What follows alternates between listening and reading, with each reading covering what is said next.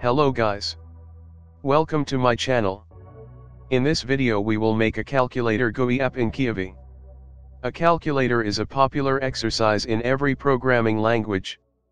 Our calculator will do the main mathematic operators, as dividing, multiplying, add, and minus.